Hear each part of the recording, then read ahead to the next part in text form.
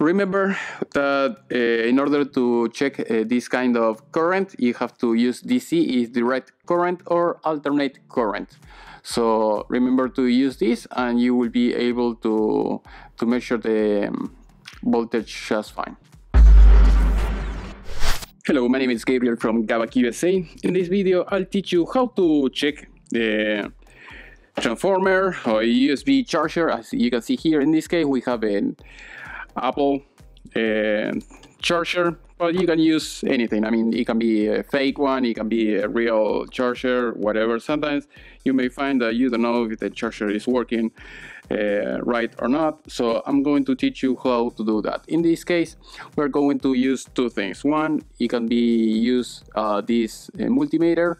So I'll teach you how to do this with two ends like this, and you will see another tool. This is a cheap tool that it will help you to see if the USB is working or not. As you can see, I connected here. You will see is 5.16, so that is normal. Usually we should have 5 volts. And now we are going to try the other one. It's about the same, but I had another one that sometimes it was working, sometimes it wasn't. So I'll teach you, if you don't have this, I'll teach you how to check it very quickly. So in this case, what we are going to use is this. So if you try the connector that you have to test is one in this end, in this one, and the other one is the other one.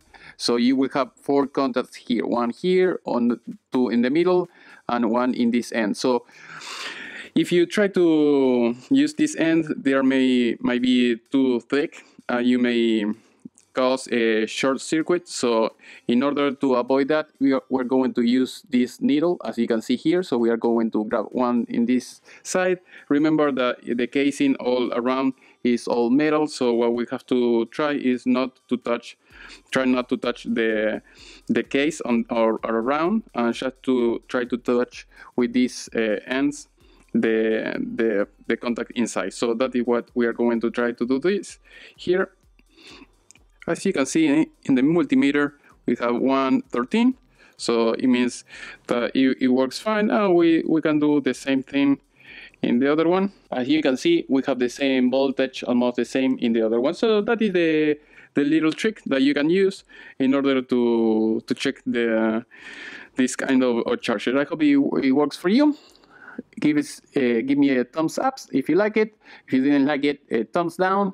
Subscribe to my channel, and see you next time.